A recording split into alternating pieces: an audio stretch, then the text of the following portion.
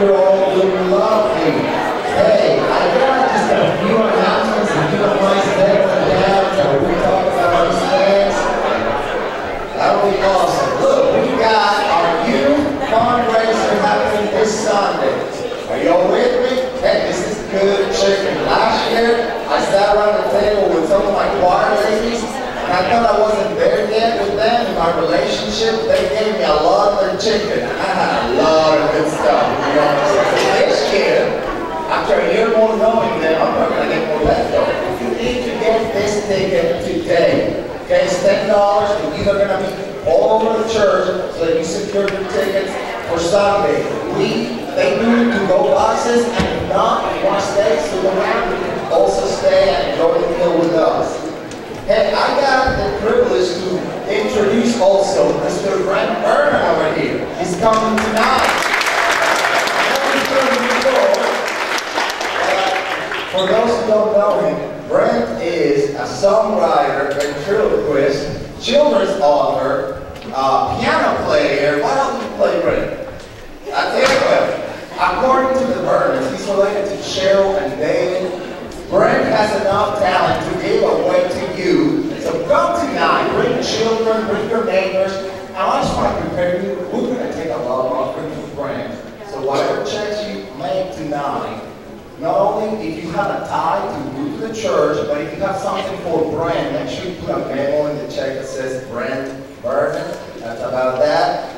So we're excited to have it. It starts at 6 o'clock. Please come to that. The Deacons Meeting has been moved to the 24th. And then the last thing I want to mention is that the Annie and Armstrong Easter offering group of prayer starts after the youth fundraiser in March. So we're going to be praying for that. Our church goal is $4,000. That benefits North American Mission Board missions. So please be thinking about what you're going to give throughout the month of March and April before Easter. Pray with me this morning. Let's worship our Lord. Heavenly Father, thank you so much for gathering us here this morning. I ask you, Father, that all of us will render you an acceptable worship. Your Lord, you've been good to us. You've saved us. The greatest gift you've given us has been salvation. Lord, we have so much that we don't deserve to, because you're a good God. Father, may we render you an acceptable service of worship today. Please be with Brother Mike as he brings the message this morning, as he feeds us through your word, Lord. We make the adjustments that we need and we obey you, Father. Be with Brent as he comes tonight. He shares his ministry, his testimony, whatever he's going to do, all the fun time we're going to have, Lord. As you listen to this is all. In Jesus' name we pray. Amen. And now let's worship his name. For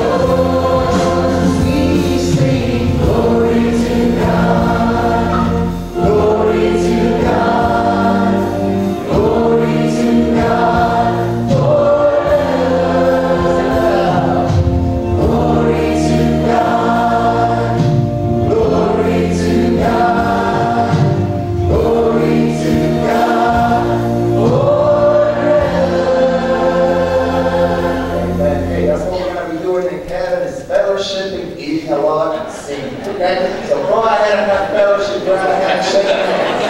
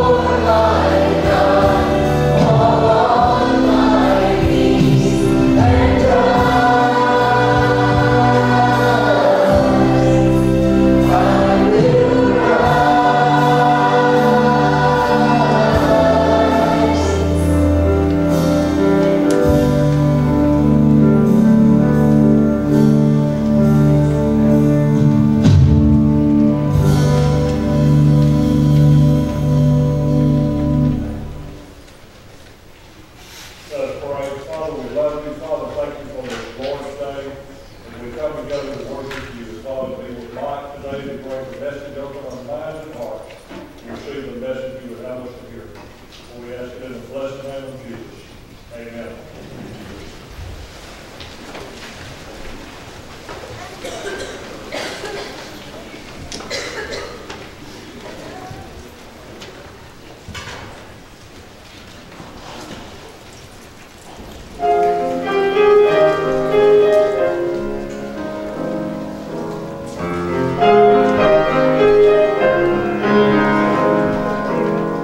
There was a fire burning deep down inside of you, a blazing hope and hunger. You knew no limitations, so free to dream and do, and all the world seemed younger. Somewhere along the way, you met with disappointment. Your heart was bruised, the dreams crushed. Somewhere along the way, the years began to mock you, and now those dreams are dust. But your story's now, the journey's not through. Just watch in amazement at what God can do, replacing your sorrow, erasing the fear, redeeming the deepest regret. Don't go believe that He's done with you now. Your story's not over. Your story isn't over. Yeah.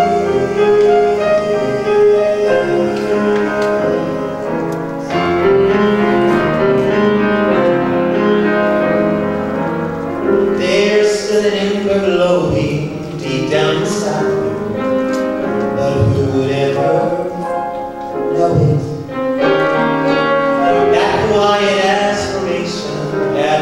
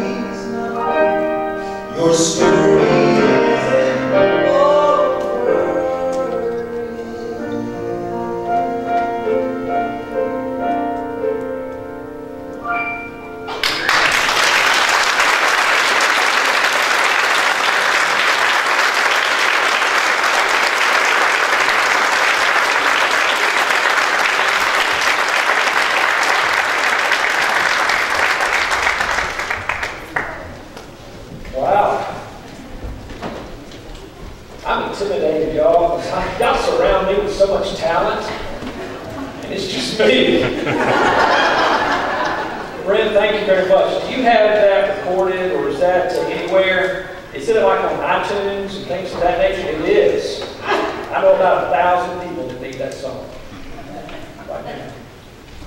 I'm going to find out how to get it, because I want people to hear that. Your story's not over. And that's powerful. Thank you, sir. And I look forward to tonight. I can't wait for that. We haven't met, so that's my first time I was arrested. So welcome, Brent. I'm glad you're here. And thank you for that. I must warn y'all, I woke up this morning and I did not have coffee. And so we're spoiled people in America. I'm just going to tell you, we're spoiled. I'm spoiled. And so since I did not have coffee, Lori and I are leaving the house this morning. I pull out my app, because that's how we work things today, and I have a mobile ordering option where I can order my coffee, and I got mine, I'm going to use a word now, y'all, be careful. I got mine spiked today. The only way to spike coffee is to add shots of espresso to it. And I clicked order, and we took off from the house. And so we went by there, and people are waiting on their drinks and all that, where they're ordering all these coffees, and I walk right in, and mine's waiting on the counter. I grab it and I walk out. And about halfway down here, Lori looks at me, because we're talking theology, we're talking just practical stuff, we're doing all kinds of stuff. And she looked over there and said, "Mike, slow down, that coffee's taking effect." So I just want to warn you, number one, I've had spiked coffee on the way down here.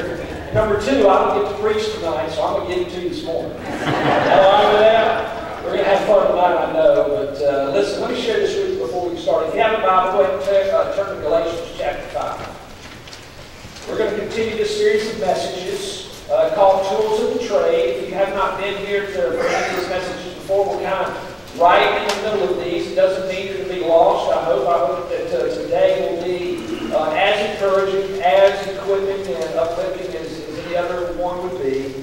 But as you turn there, I was thinking as we were singing, as Luis was leading us in these songs, and then as Brent was sharing, you know, again, I must tell you this, a couple things. Number one, and this is not the sermon yet, so don't start your clocks yet. We live in unprecedented times today in America, okay? And when I say that, that part is not encouraging at all. These are very difficult days and times that God has called us to live in and navigate. All right? Difficult beyond belief. I don't think any of us would have imagined just a few short years ago we would be in a condition in our country that we are today. But the second thing I would tell you is this. When I hear songs like that again, and I realize what the Lord's given me for you today in this series of messages called Tools of the Trade, there is no better time to be alive right now. There is no better time to call yourself a disciple of Christ. There's no better time to call yourself a Christian, a believer, a follower. Because in the midst of such unprecedented times that are around us today, the light that God has brought into this room today, when I say the light that He's called you to be, and that He will shine through you. Listen, my friend, there's no better time, and I cannot wait to share these other things with you this morning. No better time to be alive. No reason to be afraid. No reason to be fearful and just wringing your hands and going, "Okay, God, I don't know what to do today." This is a wonderful, wonderful time to call yourself a Christ follower and to live out the Christian faith that God has planted inside of you through the Lord Jesus Christ. There's no better time.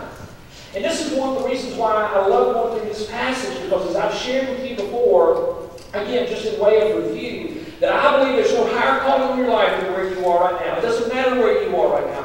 I believe that I can convince you, if you're not convinced already, that there is no higher calling on your life than there is right now. There might be different callings one day. There might be different places to go and people to serve and things to do, okay? But for now, right where you are, God has you exactly where He wants you to be, for His purposes, for His glory. And I just want you to believe that. And so as people really believe that, and we read the Scripture, we understand that God is doing a great work and wants to do a great work through each of us. The question comes back to then, how do I do it?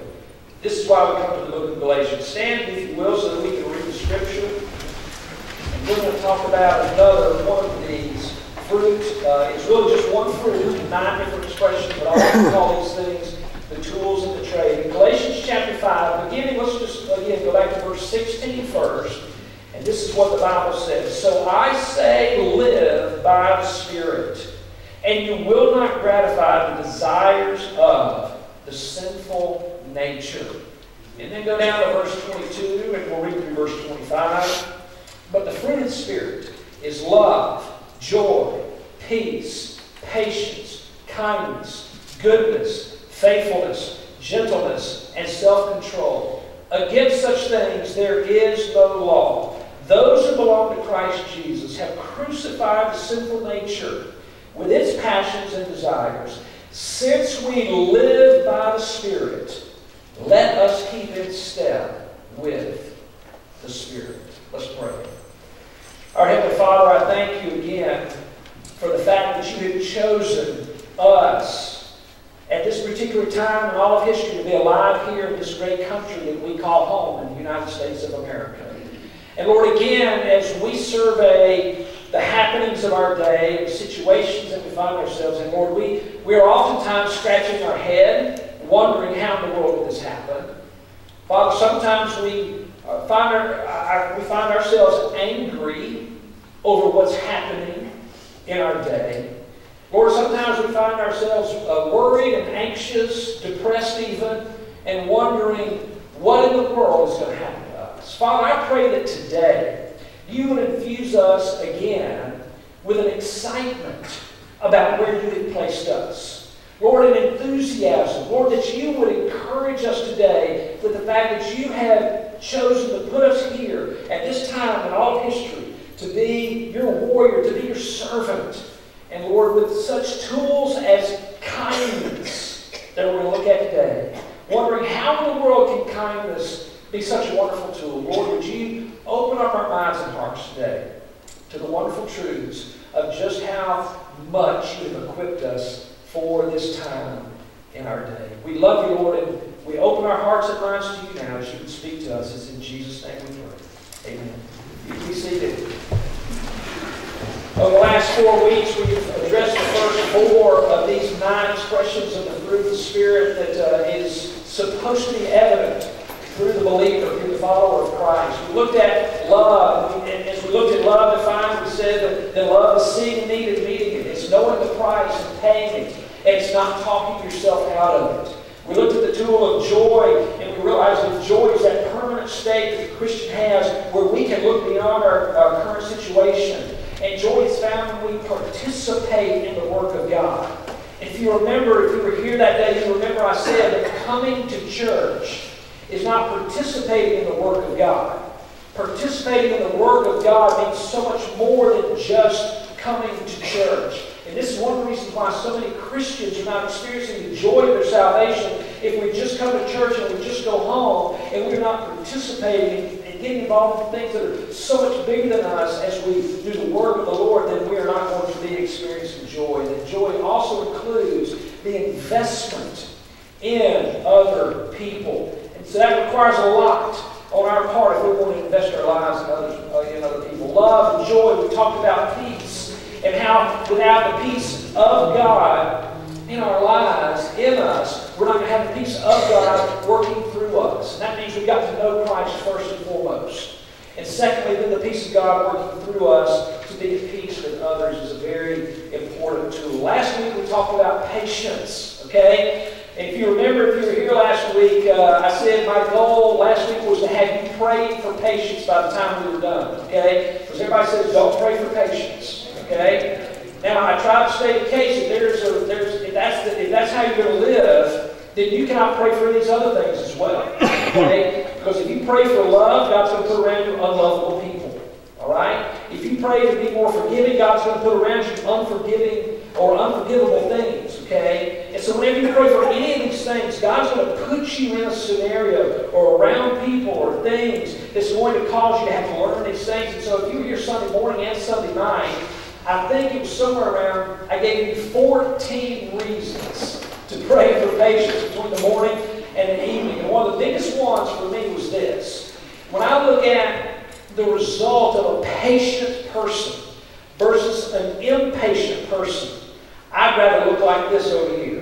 I'd rather look like and sound like a patient individual than what it looks and sounds like to not be patient. The next on our list today is kindness, love, joy, peace, patience, and kindness. Now, we understand the Greek word that means kindness here. There's some other words that it means as well. And it can also mean helpfulness, benevolence, or friendliness, or kindness, okay? Now, some people have said that kindness is agape with legs on it, okay? In other words, kindness is so much more than just a feeling, okay? Kindness is as active as anything if you have given yourself to this fruit of the Spirit. When your heart is motivated to seek the benefit of other people, then you will naturally want to find ways to bless them. And whenever you practice kindness, you are a blessing to those around you. And you know of people that you can think of right now who are kind. All right? You know who they are in your life. I know who they are in my life. I want to be more like that person. Because you can see in that person more than just a feeling. The kindness that they offer you is in tangible ways, and you can see it and you can feel it yourself. I have to warn you that just like the previous four, that kindness is not natural. Okay? This kind of word, being helpful and benevolent and friendly, this does not come natural to us as humans. Again, you know why? Because there's one thing that gets in the way very easily in me every day, and it is me. Okay? I get in my own way every day because I am selfish. Okay? That's what the flesh cries out for, self, to be magnified more than anyone else. And so every day we wake up and we begin our day, we begin to think of ourselves first. And this is one of the reasons why kindness is not natural. And it requires the power of the Spirit of God working through us and us yielding to the Spirit. This is why we read these verses to live in step with the Spirit, okay? It's required for these things to happen. You have to look for opportunities to be kind. You have to be wanting to look for these opportunities. If you have your Bibles open to Galatians, just turn to the right a few pages over to Philippians chapter 4. Philippians chapter 2, verse number 4. Philippians 2, verse 4 says this: each of you should look. If you underline words or if you highlight words in your scripture, then this is one of them. Each of you should look not only to your own interests, but also to the interests of others. In other words, if you want to be kind today, if you want kindness to be working through you, you have to reorient yourself and you have to begin to look beyond your own interests and begin to look toward the interests of others. In other words, you need to develop a radar and begin to watch and to take in the things that you see. And you need to begin to listen and take in the things that you hear and be able to pick up on the hints. And you need to ask questions. You need to develop this kind of sensory approach to life, or else you're not going to be kind. If you don't wake up every day beginning to look for opportunities to demonstrate kindness, you're not going to. Okay? If you're not developing that radar and those senses being heightened in that way, it's just not going to happen. In fact, if you're in Philippians 2, go to your right, just a couple more pages, Colossians chapter 3. Colossians chapter 3, and look beginning there at verse number 12. Okay? Colossians 3, verse 12 says this: therefore, as God's chosen people, holy and dearly loved, these next two words, clothe yourselves. Clothe yourselves, it says, with compassion, kindness, humility, gentleness, and patience. In other words, you have to wake up every day and clothe yourselves with these things, including kindness. You have to be purposeful in order to be kind to others. Now, I don't know about you, but when I wake up in the morning, I clothe myself. Okay? And aren't you glad? We all do that. We don't wait till after lunch to clothe ourselves. We don't wait till late in the afternoon. We don't wait till mid-morning.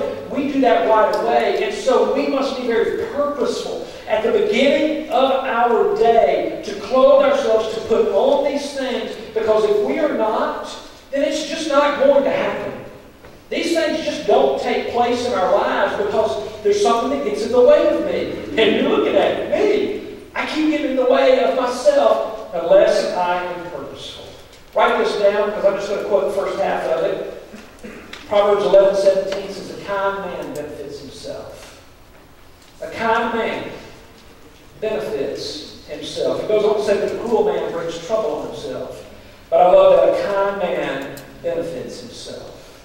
Now, I want you to join with me now for the next few moments. We're going to do kind of a quick survey, if you will, in Scripture of kindness. We don't have time to address everything that the Bible tells us about kindness. We need several weeks for that, I believe. But I want to give you a quick survey, if you will. Okay, like when we were in seminary, we would take a survey of the Old Testament or a survey of the New Testament. And then other classes, you pick a particular book and those kinds of things. This is going to be kind of like a survey. And so we're going to go all the way back to the Old Testament law to begin with to talk about kindness. Then we're going to look at some things that Jesus says about kindness. And then we're going to close with the things that Paul says about kindness. So if you have your Bible, go all the way back, if you will, to one of those great books that I know you love to read, the book of Leviticus. Okay? One of the books of the law, Leviticus chapter 19. Okay?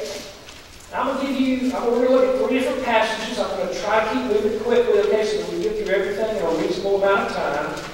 But in Leviticus chapter 19, let's look at the first one, and then we'll go to a couple others, beginning in verses 9 and 10. Okay, this is an agricultural type of illustration, but you will get it. Leviticus 19:9, "When you reap the harvest of your land, do not reap to the very edges of your field, or gather the gleanings of your harvest. Do not go over your vineyard a second time, or pick up the grapes that have fallen. Leave them for the poor and the alien. I am the Lord your God." Now, I'm sure I don't have to repaint this picture with you. You're smart enough. But if you have a field, here's what the law says. If you have sown your seed from corner to corner to corner to corner of your field, and you go out and it's now harvest time, the Bible tells us in the Old Testament law that if you own your tractor, they didn't have tractors then, we do today, there's no way you can go to this corner. Why? If you do, you have to stop back up. Okay, you're going to round off, right? And so you're not going to hit everything over here in this corner because you got to round it off, and then you get to that corner, you got to round. And from corner to corner, you're going to round off. Here's what the Bible's saying. Don't go back to the edges. Don't go back to those corners. All right?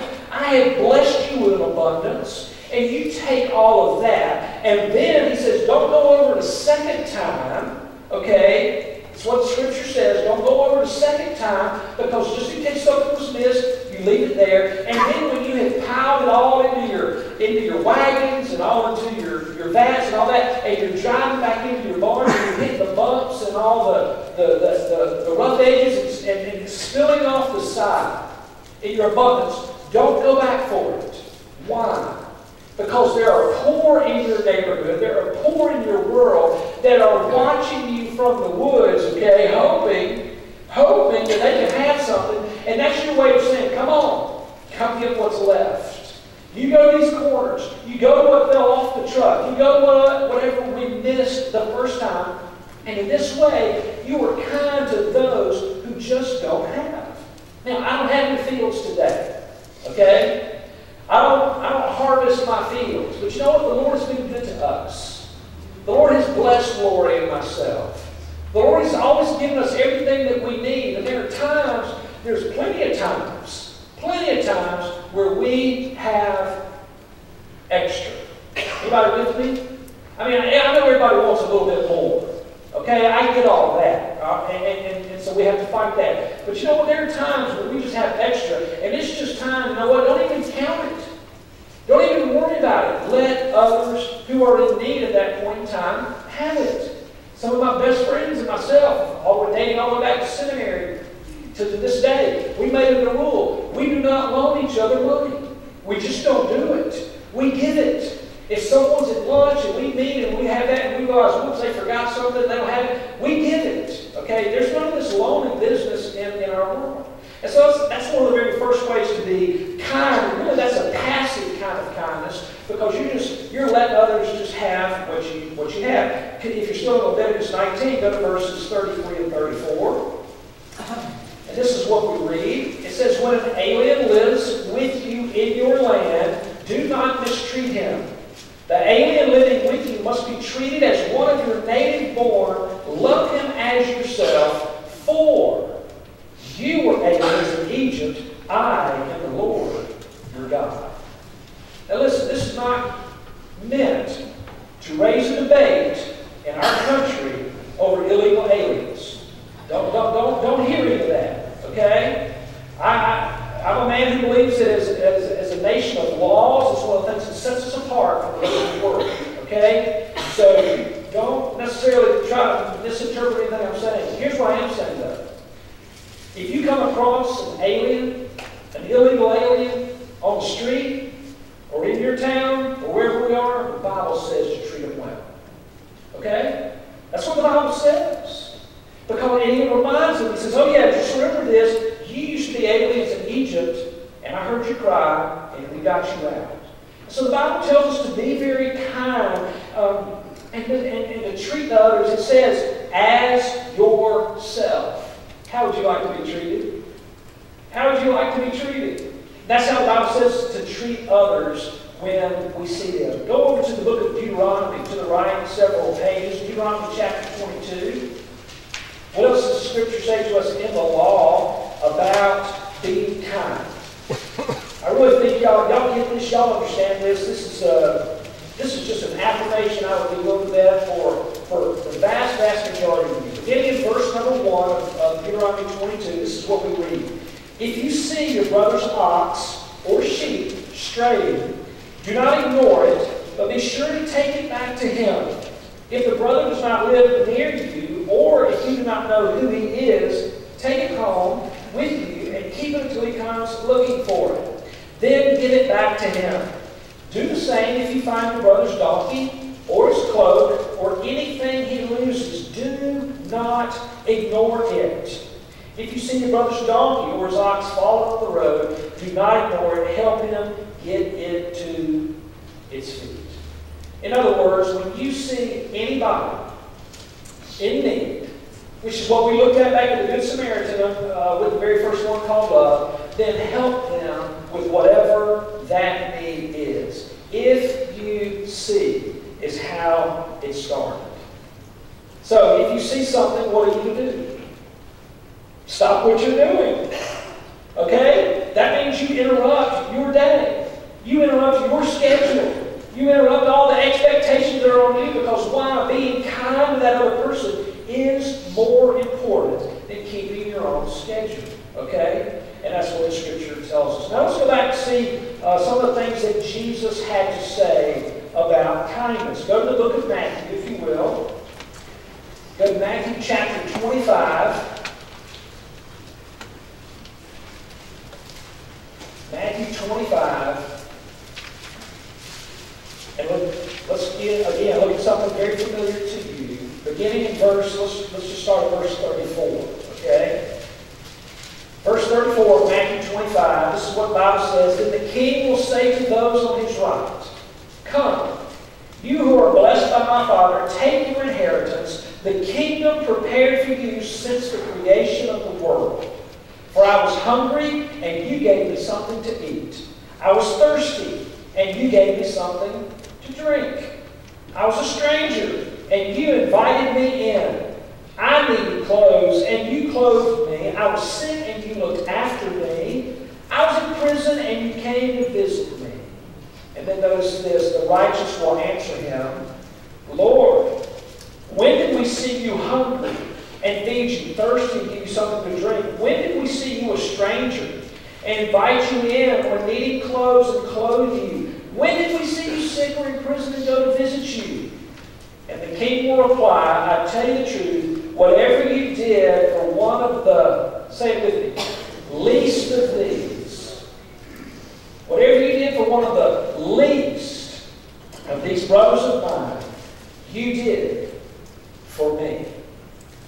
Here's one of the things you have to understand about kindness. When God has presented you an opportunity because you have looked, you have listened, you have discerned, because it's plain as day, kindness is required at this time. When you serve that person in kindness, who are you serving? The Lord Jesus Christ Himself. You are serving Him. It is your call. It is not, maybe you should do that. This is a command of ours that we are called to do this. Now, still in the book of Matthew, go back to Matthew chapter 5 for just a moment and look at a part of the Sermon on the Mount and notice one of the great purposes of our acts of kindness in this passage, okay? Matthew chapter 5, pick it up in verse number 13. Jesus is preaching this phenomenal sermon. He says, "You are the salt of the earth. But if the salt loses its saltiness, how can it be made salty again? It is no longer good for anything except to be thrown out and trampled by men." Then he goes on, "You're the light of the world. A city on a hill cannot be hidden."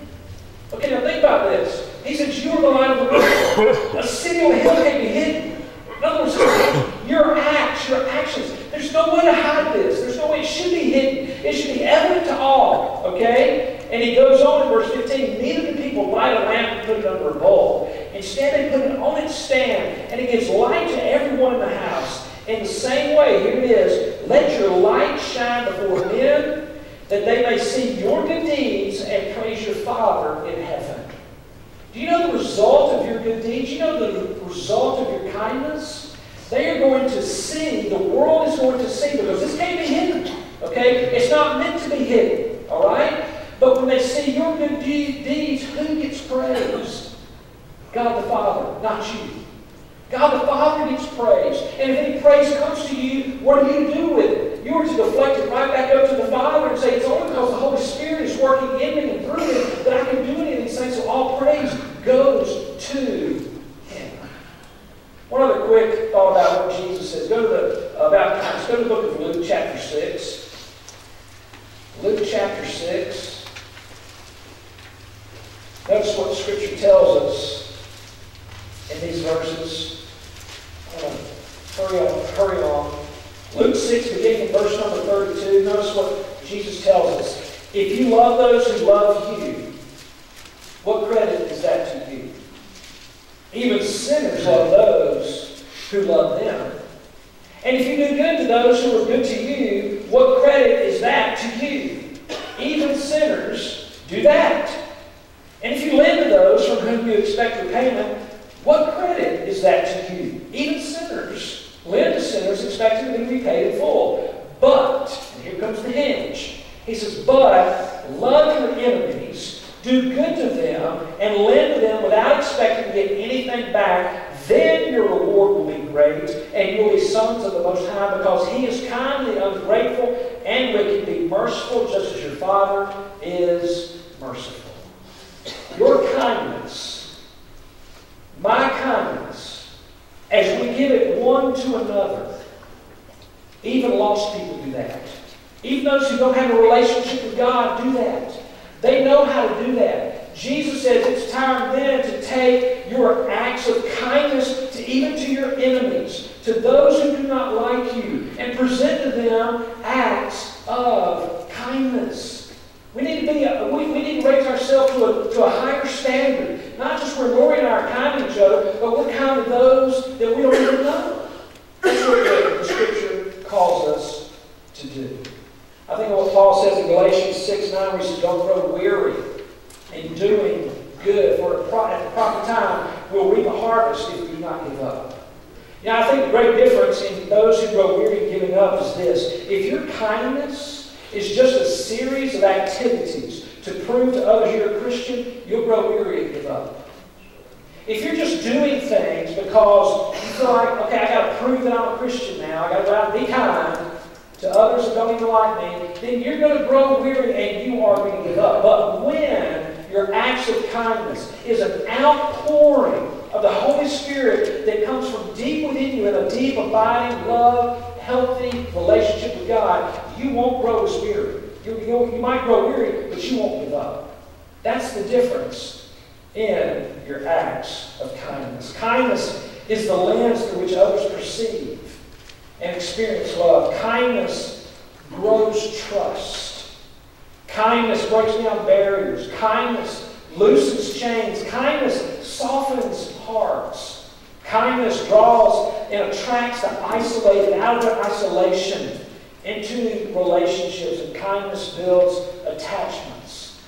And kindness strengthens bonds. I want to share with you one other thing from the Scripture, and that is what Paul has to say about kindness. Now again, this is just a survey, okay, so there's no way to touch on everything here. But if you would, go to the book of Titus, if you will. Go to the book of Titus, go past 1st and 2nd Thessalonians, 1st and 2nd Timothy, and then you come to Titus. And when you come to Titus chapter 3, I want to remind you of something else here. Titus chapter 3, look at just this one verse with me, if you will, for now. And that is verse number 3. You are being addressed, okay, by the Apostle Paul. God is addressing you through the Apostle Paul in this one verse. He says, at one time we too, we being who? Us. We too were foolish, disobedient, deceived, and enslaved by all kinds of passions and pleasures. We lived in malice and envy, being hated and hating one another. There was a time. No one is born a Christian. That's why you have to be born what? Again. Okay? No one is born a Christian. There was a time for many of you that you fit in this same category. You were foolish. I was foolish. Okay? Disobedient, deceived, enslaved by all passions and all the desires and pleasures that this world had to offer. We lived in such things as malice and envy, hating and being hated. Does that not sound like our day-to-day? Hating and being hated, living in malice, giving ourselves all kinds of pleasure. This is what the world does today. But then notice verse number 4. It says, but when the what? Say it. Some of them say mercy. My translation says kindness. Same thing. They're interchangeable.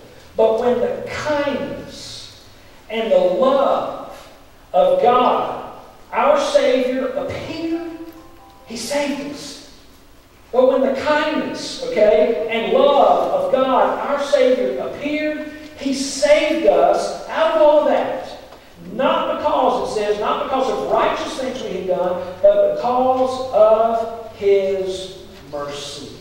Listen, my friends, this is kindness.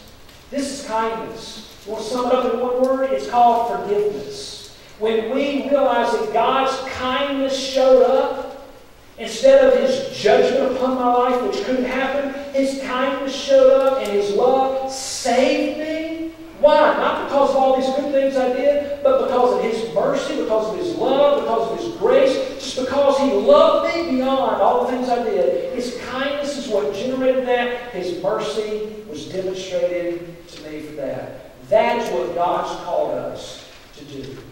This is why. This is the greatest day in the world to be alive.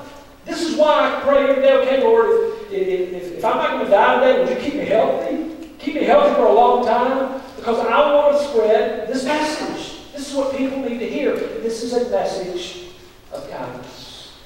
Listen to this little story, and then I'll try to wrap it up. Back in the early 90s, this cosmetic company, I'll leave them unnamed, sponsored a promotion where people, they sent in letters and pictures, okay? Supposedly to say, okay, this picture, this letter is my nomination for the most beautiful woman in the world. Okay?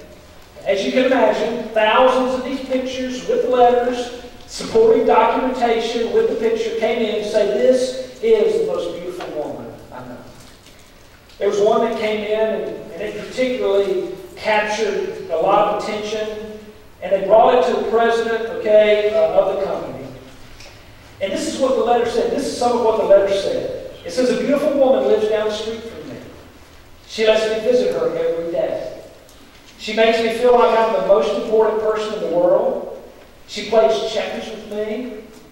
And we talk a lot. And she listens to me. She understands me. And she tells me every day when I leave, she's proud of me. Here's her picture. She's the most beautiful woman I know. Written by a little boy in the slums, the projects.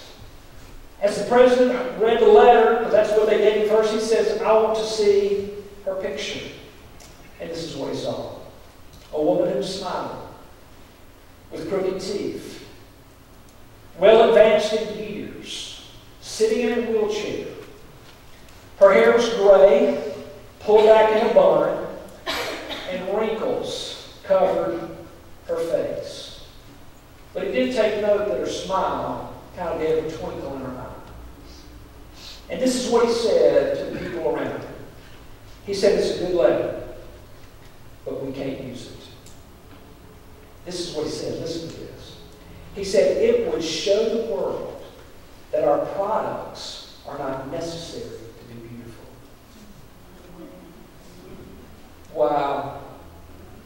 He realized that if this were shown to the world as the winner of their contest, that their products are just obsolete, nothing needed to be this beautiful. You see, being this beautiful is not found in any product. It's not found in anything that the world would call beautiful. This kind of kindness is found in generosity, compassion, caring, in the words that we speak, in forgiveness, goodness, gentleness, love, all these things. And Jesus did it for you. And He's called on us to do it for others. You know, again, I've shared many times, it's part of my story. And it was 11 years ago that I began to pray in a way, because I kind of got sucker punched by a guy verbally, okay, not physically. And it hurt my feelings, okay? And it really made me wonder if I was a person that had the ability to have any impact whatsoever in life. I kid you not, 11 years ago. And upon that, I went away from that encounter, and I began to pray in ways, and God began to open up things that I never dreamed He would. Part of it I wish He hadn't, okay? If you know what I'm trying to say there, but if you don't, we'll talk later and I'll tell you the whole story. But ever since then, we've been on a journey, okay, where I cannot even keep track anymore. I cannot even keep track anymore on what the Lord has done in my life in those 11 years, especially as it relates to one particular subject called suicide, okay? Now, a couple things that I want to share with you as I continue to study this, as I continue to become familiar with it as much as I possibly can. I've shared some of this with Lori even this week, okay? And there's something that disturbs me here, okay? Number one, you know, some of these statistics are not out publicly yet, okay? But that they're coming, because some of these statistics and numbers lag behind in the years, all right? But do you know that we have now seen the second out of the last 3 years, the life expectancy in America, okay, has gone down, in part because of suicide.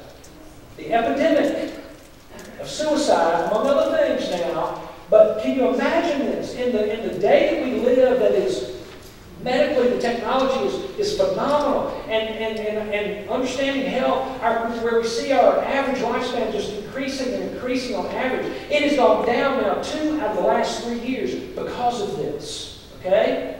And then there's another term that I've becoming familiar with. How many of y'all know what an autopsy is? Raise your hand. Okay, how many of you have ever heard of a psychological autopsy? Raise your hand. Not many. Okay, now in the wake of such things, these suicides, they're performing what they're calling psychological autopsies, and they are gathering around because the person who is now gone, we cannot talk to them anymore.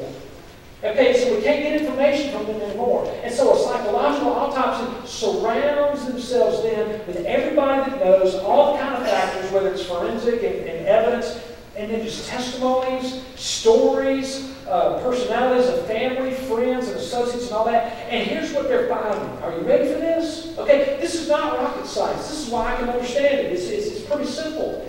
They are finding that people are absolutely losing hope because of a lack of, say it with me, kindness. You can use other words are out there. But do you see, again, while we have such an ability and while we live in such an incredible day, and to be alive where we as the church, we have the opportunity and the possibility to infuse hope into individuals, hope into a community, hope into a society like never before. Have you ever seen America so void of kindness? Why? We've allowed the enemy to come in and separate and divide us with hatred and discord, and we as the church have the answer to that problem, and that is to go in and blow up the world with kindness. Maybe I shouldn't use the word blow up. Anyway, I'll scratch that from the video. I didn't mean it like that. You know what I'm talking about? Just absolutely let ourselves explode with kindness. Do you realize what it does? It will. The Holy Spirit is constantly drawing people to Himself. Do you know that the Holy Spirit, through your kindness, will be able to draw people to Himself even more? Okay? But we as a church, if we continue to respond to the world the way the world responds to everything, we're not going to be showing them any reason to come to the drawing of the Holy Spirit. And that's what God has called us to do. You'd have never dreamed, I bet, and hopefully, I don't know, you may still not, I may not have been that good today, that kindness can be such a powerful tool, as a tool of the trade, that God has given us, if we would allow the Spirit to work through us instead of myself. Because when I work out of myself, it's ugly, it's no good, it's worthless. And to be honest with you, I've seen it enough to know. I reflect back on it and go, ugh, that was bad. But when it's the Spirit, wow. How many of you want to walk in step with the Spirit more today than before? Kindness. You don't have to have a PhD. You don't have to have any incredible knowledge. You just have to have a willingness to what? Begin to look, listen, take it in, clothe yourself with it every day. In other words, wake up purposely and say, I am putting this on, which means I'm going to look and listen like never before. Let's pray. All right, my Father, I thank you first and foremost that, Lord, in the midst of my sin, your kindness to me. And that through your Son, Jesus Christ, your love saved me out of my sin. Not because of anything I did. Not because of any righteousness, because there was none there to be found. But only because you loved me. And Father, therein is the reason for us to be kind to everyone else. Not because of anything else they do. Not because they deserve it. Not because they have a level of righteousness that I think is amazing enough that I can be kind to them, but because that love that you've shown to me now lives within me and it needs to be given to them. Lord, we can see and we can talk about all kinds of epidemics in our country and statistics and reasons. But Father, we know today, I believe your Spirit has made it incredibly clear again through your word, just through the knowing of our times today. But Father, kindness is so desperately needed by those who would call themselves your children. Lord, that's us. So Lord, I pray that today you would just again continue to work in our hearts as you have when we've talked about love, joy, peace, and patience. Lord, would you make me more kind today? And Lord, again, just like praying for patience, Father, I realize that what I've just prayed. I've just prayed that, if, Lord, if you would make me more kind, you're probably going to put in front of me opportunities, situations, and people that probably, in a lot of ways, don't deserve it. But Father, I thank you that you didn't wait for me to deserve your act of kindness towards me. Lord, may we just bury all the walls and the barriers that we've erected around us in this world in which we live. We realize how evil it is and how difficult it's become in our society. The things that we see that do anger us, that do make us scratch our head and go, why, oh, why? And it makes us want to run. Lord, I pray that today you would raise up an army of followers today out of Parkview Baptist Church to be like those first responders, Lord, as I reflect back, as I look back at those towers that fell back in September of 2001. Lord, you sent these men and women were called, and they ran back into those towers for those who were lacking hope, begging for hope, not knowing if hope was to be found. And these ran back into the disaster to bring hope. Lord, would you make us like that? Would you, Father, would you cause us as we see our world around us, as we see just the literal flames that are engulfing our nation with hatred, malice, discord, and all these things. Lord, would you cause us tomorrow, even this afternoon, Monday through Saturday, and Sunday included, run into those flames with the hope of the Lord Jesus Christ on our lips and in our hearts, extended with our hands. Father, would you do that in your church? Lord, I think the church across America desperately needs to do that. And Lord, I think again, just like you told the Israelites, remember, you were once this way in Egypt. Just like Paul told Titus, this is the way you used to be. You remember that now, because that's when God's kindness showed up to save you when you didn't deserve it, but because He loves you. Father, would you cause in us that same desire to reach out to a world that sometimes, Lord, honestly repulses us, makes us sick, because we want to live holy lives and pure, we want righteousness to reign. Yes, Lord, I get all that. But Lord, what a great time to be alive, to go in the midst of all that with kindness extended to those we see. We love you, Lord, and I pray that you'll do a great work in the life of your church, even at this moment. It's in Jesus' name we pray. Amen. Now, right now, based on that message, I'm going to ask you to stand. Go ahead and stand with me if you will. Luis is going to lead us in our final song. And I don't know if you just need to pray right where you are, okay? And if that's the case, then do it, okay? You don't have to come up here. If you feel like you need to be at the altar today praying and say, okay, God, I'm not a kind person. I need you to help me with kindness. Now, if you come up here and pray at the altar, I don't want you to think people are going to look at you and say, well, he's not a kind person. Because all of us need to go there because we only follow ourselves, we're not going to be kind. Or if you need to get saved today, if you need to give your life to the Lord Jesus Christ, would you come let me know today? Say, Mike, I want to be a part of this church.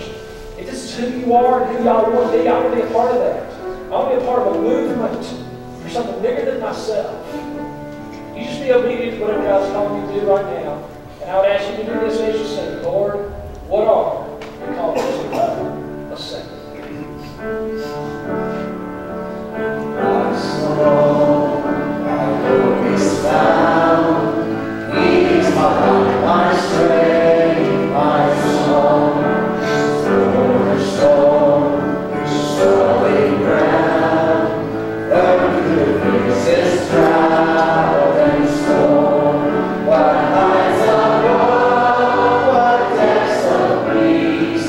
When things are still, when striking cease. My comforter, my all in all. Here in the love of Christ I stand. In Christ alone, who took on flesh, fullness of God in endless pain. His gift of love and righteousness, scorned by the ones He came to save. Along that cross as Jesus died, the wrath of God was satisfied. For every sin, for Him was slain. Here in the death of Christ I live.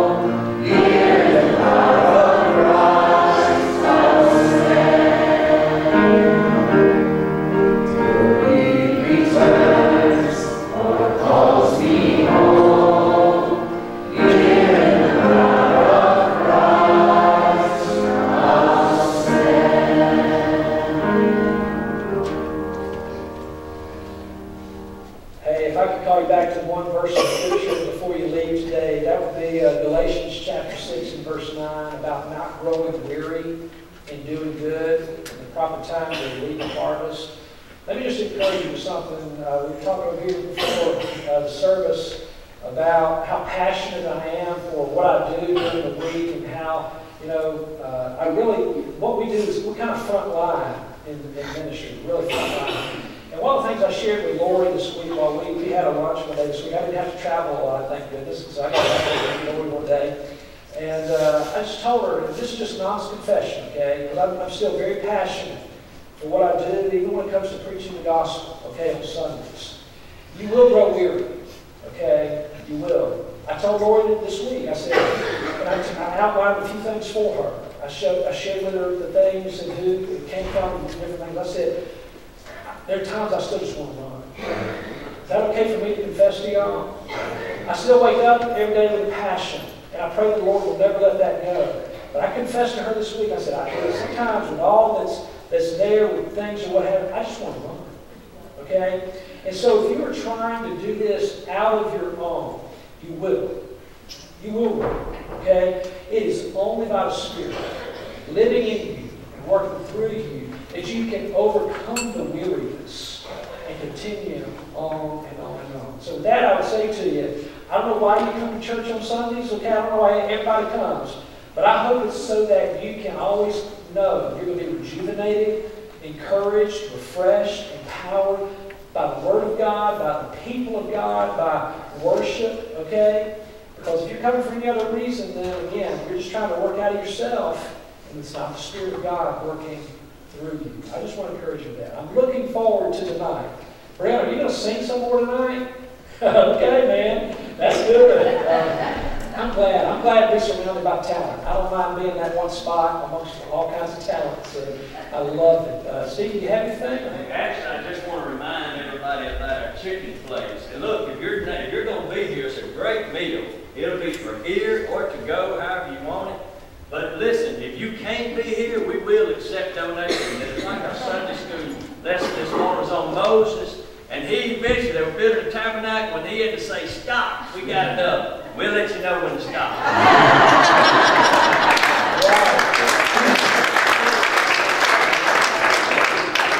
Well, y'all heard it there. Now, I bought my tickets for next week for here.